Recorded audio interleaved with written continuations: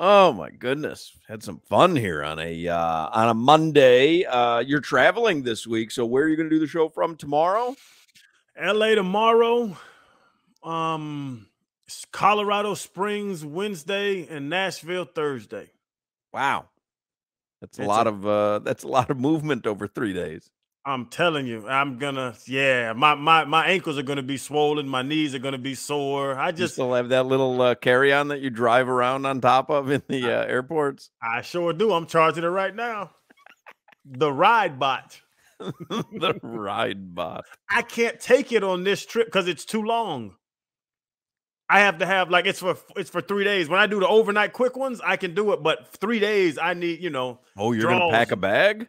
Well, I'm still gonna carry on. I haven't checked a bag, Hawk, in a decade. I'm not checking no damn bags. I told you. What are you gonna do? You're gonna bring on a regular size piece of luggage? No, I'm gonna pack everything in the little one and put it in my book bag. I got like a big one of them big traveler book bags that hang down to your knees, so I can buck the system and not check anything. Yeah, I'm not a fan of that. I don't like the people that do that. I'm not a fan of checking something and sitting at this little metal belt staring with all the other crazies. No, Jack, I'm gone. I'm in the Uber. I'm gonna holler at y'all. How about you follow the rules like the rest of us? Follow the rules. My personal bag is bigger than my carry-on. It's crazy. Ridiculous. They get mad at me. I know. Do like Solana. Upgrade to the first off the plane upgrade. It's my favorite upgrade in the history of air travel. Solana had to cancel that vacation anyway because the Heat were in the NBA Finals. But Solana coming back or going to Mexico had upgraded to first off the plane, which is such a great upgrade. But you know what? To this point, let me say I get first class, first seat, and I check a bag. I get off, I'm right in front of everybody. I get down to the baggage claim, and then all the rest of the peons meet me down there to wait for this metal belt to start beeping and lighting up. It is annoying because they mark your bag when you travel first class priority, so they put a priority sticker on it, and so it comes off the plane first.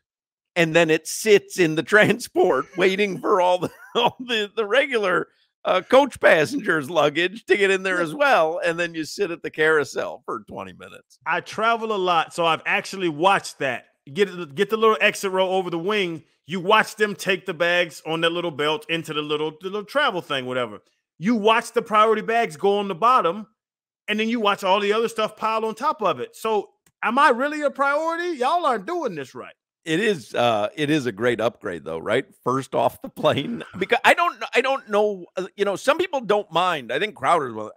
I hate it. Get me off the plane. That when that thing hits the ground, I want to get off the plane. I marvel at the people that just sit in their seat and they're not stretching their legs and they're not fighting to get off the plane. There's people, oh, what's the difference? I get off now. We're all going to wait at the baggage carousel. That's fine. You wait while you're on the plane. Get me off that plane. Hawk, this random number. If I'm in row 18, I don't even put my shoes on until row 20 starts piling off. Ugh. I sit right there and they tell me, hey, big man, because everybody kind of feels sorry for me because I'm tall. Hey, you good? You good, big dog? Yeah, I'm good. You got it. You got it. You got it. You got it. I don't want any pressure. Hawk, you're a get up as soon as the plane lands guy. Oh yeah, yeah. I hate that. And then you just stand. You just stand in the aisle. Yes. Yeah, I don't like to be. Why? I don't like to be in that chair. I mean, now when the plane lands, obviously you have to wait for the ding, so you've come to a stop at the gate. But I'm first one up, standing. I do calisthenics in the middle of the. I do Jane Fonda stretches. I do. I go back to my Jane Fonda workout tape stretches. I hate that guy, Solana. That is no joke. I always get the aisle seat. I like the aisle. I like to be able to stretch my leg, preferably on the left side.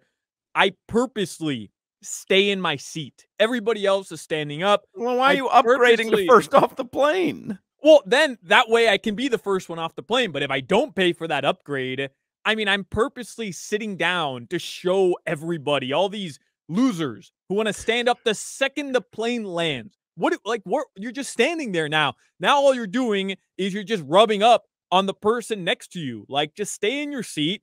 And when it's time for your row to get off the plane, then you can start getting up and grabbing your baggage. But what are you doing? You're just standing there. Yeah, I much prefer to stand there. After I've sat for 3 or 4 hours, I want to stand. It's one of the reasons that I go window, Solana. It's funny you go aisle. I go window because guys like Hawk want to rub their crotch on me as soon as we get to the gate. That's right. It's exactly right. Get your crotch off my shoulder, out of my face. Sit down. It's why I get the aisle. I get the aisle because I need to stand up immediately, and I get angry at myself if I'm not the first person standing up stretching. You're in a race. I want. That's right. That's right. You know, it's like the 2 baseball players who refuse to go to the dugout after the national anthem, and they just kind of stare each other down. I got to be the first one. Oh, I see someone getting up in front of me. No, sir. I bound up with the energy of a man half my age. You know what I do? Because you know if you land and the ding hasn't happened, and then you can hear the flight attendant saying, everybody's still be in your seat. Right. Everybody's still getting your seat. And that one Hawkman stands up early. I never stand up early. I hit him with the point and the angle sit down. Like I hit him with the point at him and tell him, yeah, do the sit back down. Because like you said, you're coaching the flight attendants. You coach them up. I'm helping the flight attendants coach the Hawkmans that want to stand up so fast. You know, we call that in the joint. What's that? A bootlegging trustee. You're a flight attendant's trustee. I ain't nice like boss. I'll slap the hell out y'all's ass. Thank you for flying Django Unchained. We hope to see you on your next vacation. All right, let's get headlines here for the 4 o'clock hour with Alejandro Solana. They're driven by the new Palmetto Ford Truck Super Center. Why buy your truck at a car store? Palmetto Ford. We know trucks. I want to do flight talk for the next hour. I got to be honest. Because, Hawk, I imagine you're also the guy that puts his carry-on like 6 or 7 cubbies ahead of where your actual seat is. Like, you're that guy. You get on the plane. No, because I like to be able to access it during the flight. So I frown upon the person who does that. Hey, you have an assigned area on the airplane.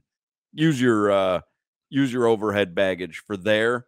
But I want to have access to it during the flight. I'm up and down. You know, I'll check just to make sure things haven't overflowed. I want to make sure everything's settled properly in the pressurization. You know, so I'll open up the carry-on. Make sure everything is all right in there. Kind of take stock of everything. Let everybody know I'm very aware. I may walk to the lavatory every now and then. I'm very aware of what's in this carry-on. As you can see, I'm doing a constant surveillance on my carry-on, so don't get any funny ideas. Hawk, you sound like you got a little trustee in you right there. Mm-hmm. No, I don't trustee anyone on that plane. Solana, my bag is going in the first open bin no matter where I'm sitting. That's ridiculous, man. Like, you have your assigned seating. You have your overhead baggage area. Like, why are you doing that? And to me, it goes hand in hand with the get up first guy. They want to get up first, and then now they want to make their way to the overhead baggage area where they put their bag so that now they have an excuse to, like, oh, excuse me. Yeah, my bag's right here. Can you, and like, dude, just sit down where you're supposed to sit down. Well, why would you not want to be around your stuff anyway? Like, why do you want your stuff to have a head start? Like, I want my stuff with me. I don't. My stuff can't move without me. It's so that you can get off the plane first. Like that. That's the whole idea. Now you're making your way up to like 7 rows in front of you so that you can grab your bag and you're off the plane before the people you were sitting down next to are. And it's just like the whole process of that.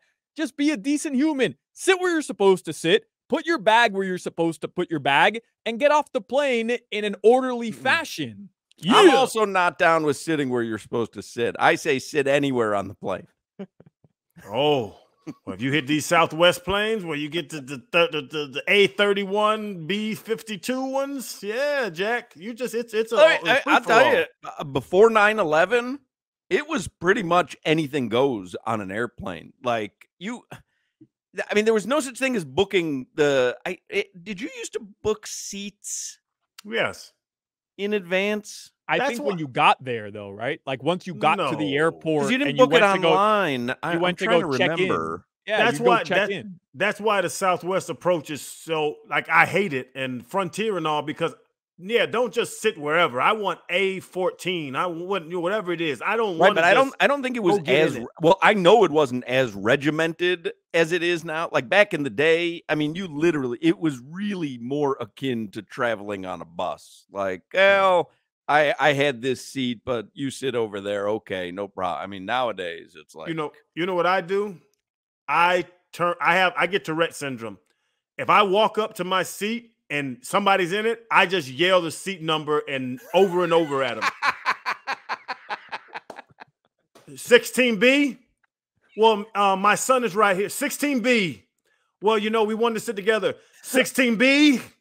I just continue. You're gonna get out of 16B. Right. Yeah, Right. no, Jack. This is by the rules. you go Rain Man on them. I go straight Rain Man. Yeah. 16B and Solana, something else. You're talking about now I travel a lot too.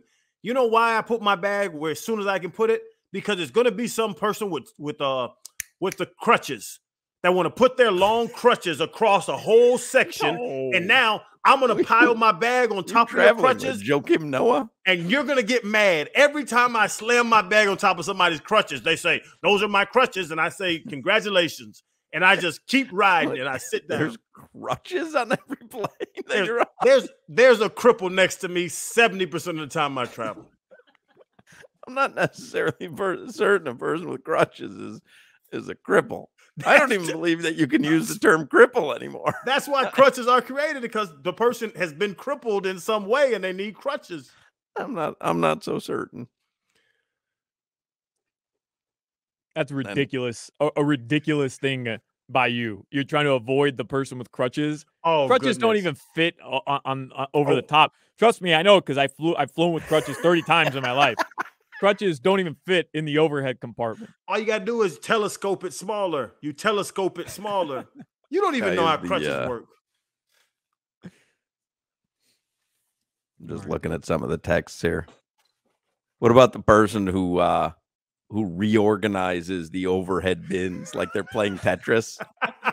You know what I mean? There's the person they know, because the flight attendant says, "Sir, we're probably gonna have to check that bag. There's just no room." And the person all of a sudden becomes, a professor of space and time, and they start rearranging things. And then they take your bag, which you've conveniently placed right over your seat, and they're like, "You know what? I think I can move this over to 11C, and then I'll be able to fit my bag in." And I go, "Well, wait a second. Now I'm 7 rows away from my luggage. That didn't I'm going to vote no on this one." I don't think it's a vote. Just check the bag. Check the bag. Check the bag. She didn't say, "Hey, if you can't figure out a way to get the bag up there, then we'll have to check." She just said, "We're going to have to check your bag." And then all of a sudden, you're going to reconfigure the entire. It's enough already. You got on the plane late. You got a little cutesy at the Chili's airport bar. And now you got to check your bag. Sorry.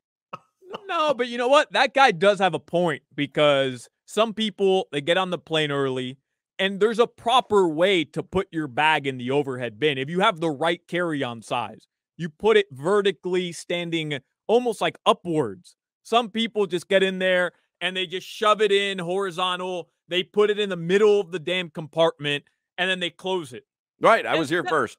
No, but that's not the way it works. There's a method to how you properly put your bag up top so that you leave space for everybody. So, Solana, would you ever go and grab somebody's bag at the Chili's, or grab somebody's bag in the bathroom, or grab somebody's bag at the gate? No, that's not your items. Don't touch my items. I put my items where I wanted my items. Don't touch my bag. Right, but put your item the proper way. There's a proper way to you do walk it. past somebody in the grocery store and you look in their basket, and then you decide, "Oh, I can make this more economical for you," and you just start rearranging their basket. No, It's not but if your the place. person, if the Publix worker who's putting my items in a bag isn't properly putting them the right way, like the eggs in one bag by itself, and really just putting things in the way that they're supposed to be put in, I'll intervene and I'll let them know, hey, no, the You give him the potatoes, tap. yeah, Give him the tap. potatoes can't go on top of the eggs. I mean, what are we doing here? I mean, Right. that's like bagging 101. But you give him the tap. Of course. Just kind of like I- the understood, you're out. I'll take it from Oh, here. Right. You call the pen. you take over? Of course. Yeah. I'm not bagging, but I'm the reusable bag guy. I bring a big old box of green bags, the reusable ones. So Yeah. we're usually on the same page. Oh yeah.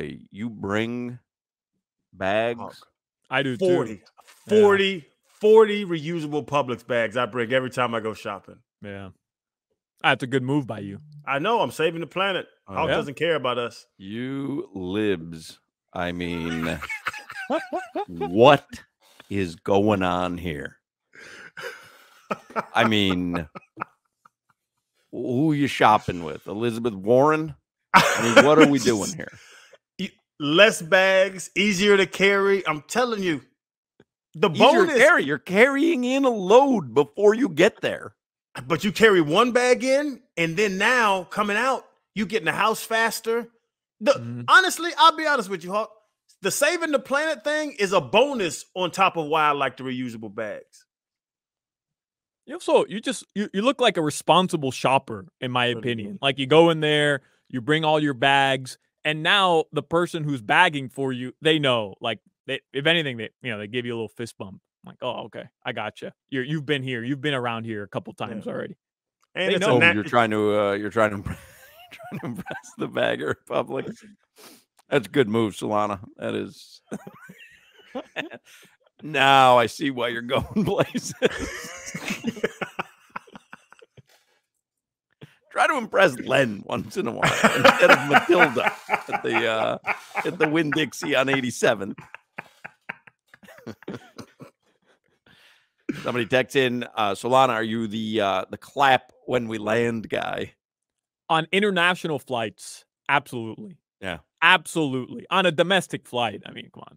Atlanta. Yeah. On an international flight, are you applauding the flight crew and or are you just applauding, hey, we're in another country. This is exciting for all of us? No, I'm applauding the fact that we made it. Gotcha. I mean, we had to cross a body of water to get to Mexico. I'm applauding for all of us. We made it. I mean, let's go. This should be an exciting moment for all of us. A body of water. You talking about the Gulf? Like the 4 minutes that it takes you to get across the Gulf? Fume. The Gulf of Mexico, man. That's a body of damn water. What are you talking about? But what about if you fly internationally from Chicago? You don't cross any bodies of water to get to Mexico. You get an ovation if you fly to Spain. An ovation? Yes. You fly over the Atlantic Ocean. You make it to Madrid. You gotta give the entire crew a round of applause. Absolutely. That's the clap guy gets on my damn nerves. That's silly. Get the whole plane to clap sometimes. That's Never. a good feeling. That's a good. I let the plane dictate whether I'm going to clap or not. If they're What? if there's like 6 or more people clapping, then I join in. If not, then I just kind of lay low. When the 6'3" black guy next to you says, you stop clapping. Then I've stopped claps 100 times. Then I'll do like a little Slap your leg. slap on the leg just a couple times. With, give the guy a wink. Maybe like a little woo. You'll stop a clap. You'll stop a clap, Crowder, on the plane. Come on. That's all I say. They stop clapping. I don't know what I'm doing to them, but I will say, Don't be that guy. Come on.